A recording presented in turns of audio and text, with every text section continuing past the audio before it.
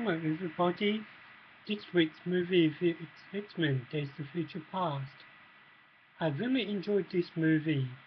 It's got a bit of drama, a bit more active development compared to other X-Men movies. Lots of action. It was good seeing the X-Men went back to the past and rewrite the future as well. It was good seeing the other X-Men from the other movies back as well.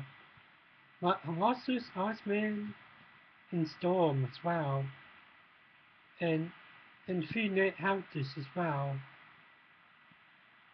It leads this movie leads up to X-Men Apocalypse, like what will happen and everything as well.